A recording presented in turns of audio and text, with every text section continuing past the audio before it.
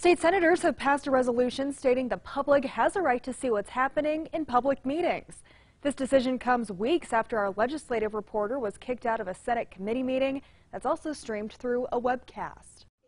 Excuse me, Madam Chair, I hate to interrupt, but there's someone filming, and I'm wondering if you have gotten permission or if you want to request permission. I just figured it was a public meeting.